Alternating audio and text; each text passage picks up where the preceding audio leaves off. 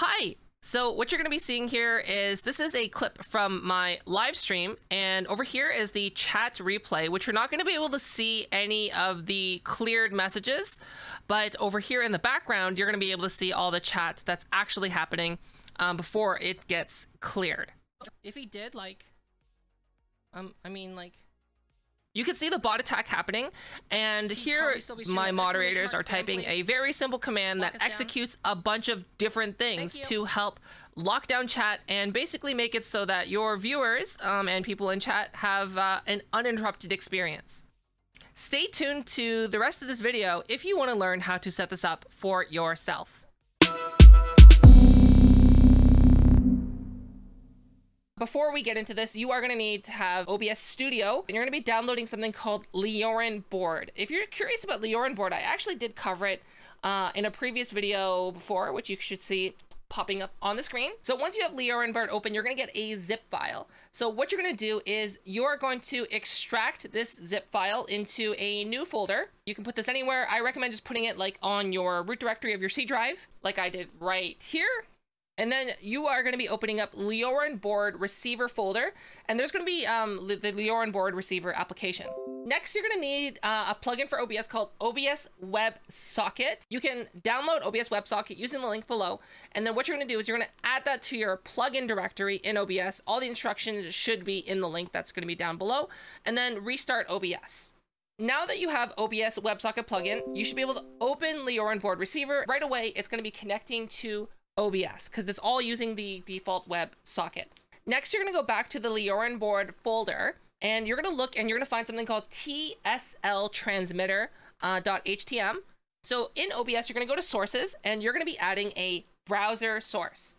I would just name this whatever you want. I'm going to name this Lioran, and then you're going to click on local file, and then what you're going to be doing is you're going to be browsing for that TSL transmitter, and then you're just going to be selecting it. And then press OK. So then what you can do with this is that you don't actually have to have this on the screen at all times. It just needs to be active. So what you can do is just make it smaller. And then what I like to do is I just like to just put it off the scene. And you only need to have this browser source in one of your scenes at all times. So it doesn't even need to be in your main scene. I'm just putting it in my main scene because I'm a rebel without a cause. So now click on link to Twitch and click on open URL. And this is going to authorize Lioranboard to work with Twitch commands. And you can close that. And now click on connect to Twitch.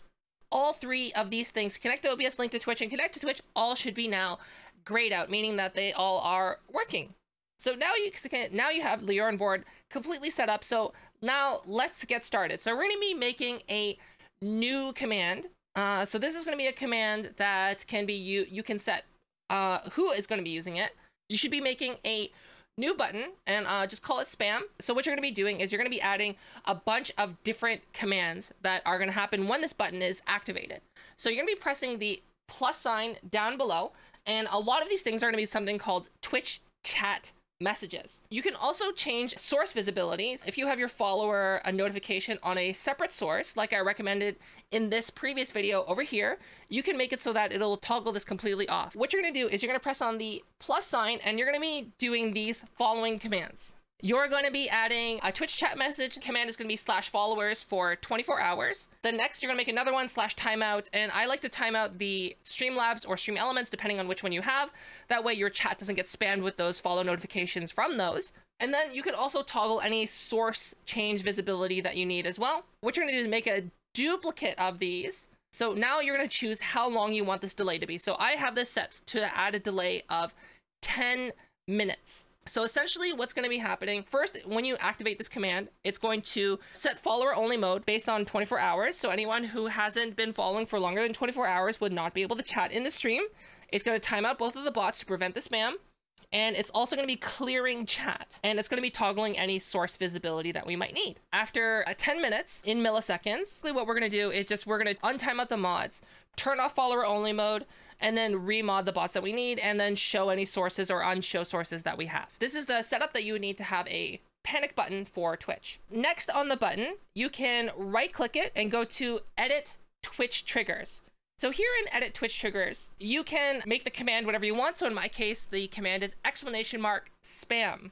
And you can check who you want this to be available for. In my case, I made it so that only moderators can use this command. Whenever a moderator uses this command, !spam, it will automatically enable that panic button setting for you, making things a lot easier. That's it for this video. Hopefully you found it helpful. And if you have any questions, please feel free to post in the comment down below or pop into my live stream linked below as well. Bye-bye.